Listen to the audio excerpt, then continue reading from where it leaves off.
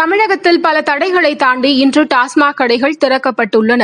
இனி 7 நாட்களுக்கு சிவப்பு, பச்சை, நீலம் என 7 வண்ணங்களில் டோக்கன் விநியோகிக்கப்பட்டு அந்த டோக்கன்களின் அடிப்படையில்தான் மதுபானங்களை வாங்க வேண்டும் என அறிவிக்கப்பட்டுள்ளது.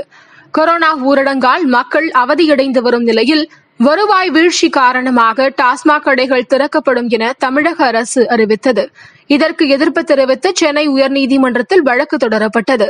அப்போது டாஸ்மாக் கடைகளில் நீதிமன்றம் அளித்த நிபந்தனைகளை பின்பற்றவில்லை என கூறி டாஸ்மாக் கடைகளை திறக்க தடை விதிக்கப்பட்டது. இதனை எதிர்த்து தமிழக அரசு உச்சநீதிமன்றத்தில் மேல்முறையீடு செய்த நிலையில் தமிழகத்தில் மதுபான கடைகளை திறக்க அனுமதி அளிக்கப்பட்டது. இந்நிலையில் சென்னை, திருவள்ளூரை தவிர தமிழகத்தின் பிற மாவட்டங்களில் இன்று காலை 10 மணிக்கு அனைத்து மதுபான கடைகளும் திறக்கப்பட்டன. ஒரு நாளுக்கு 500 டோக்கன்கள் மட்டும் மதுப்பிரியர்களுக்கு வழங்க வேண்டும். மதுபான கடைக்கு வரும் வாடிக்கையாளர்கள் கட்டாயம் முகக்கவசம் அணிந்து சமூக இடைவெளியை கடைபிடிக்க வேண்டும் என பல்வேறு கட்டுப்பாடுகள் விதிக்கப்பட்டுள்ளன.